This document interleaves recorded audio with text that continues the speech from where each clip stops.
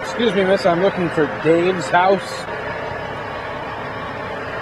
Hello?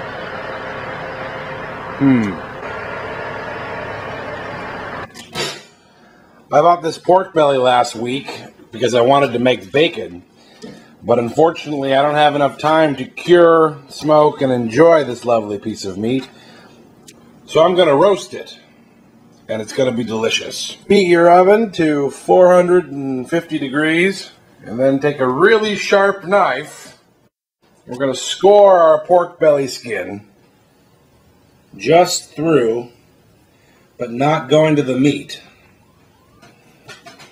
And now, season with kosher salt. And open up those ridges you just made and make sure it gets in there. Flip it over and season the other side.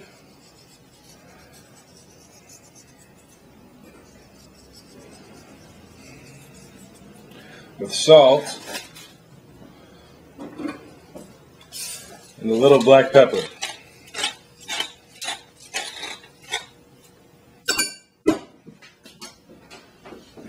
Now we're going to put it in the roasting pan and get this skin nice and crispy.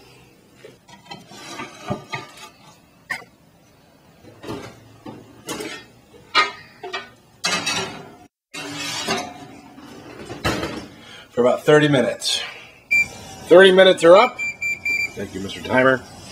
And you can hear the bacon smoking along. Let's take a look.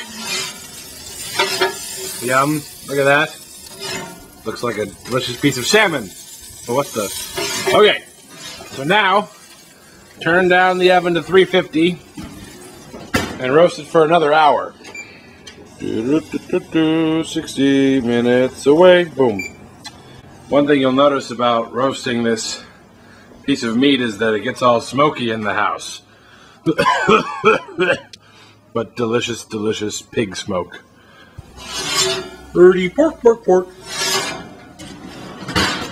After 2.5 hours, the pork belly is done. Tender and falling off the bone if there was one.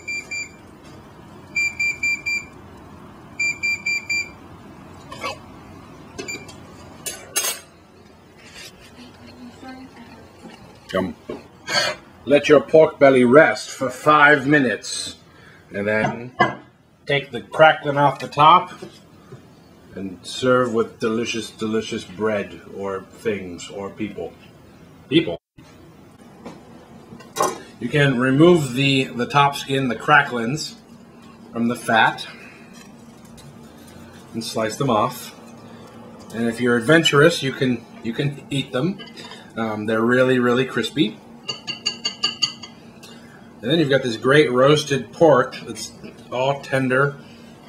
You can slice into pieces or you can pull it apart. It's all up to you.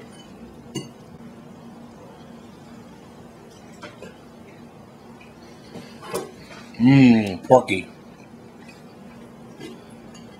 Ooh, yum.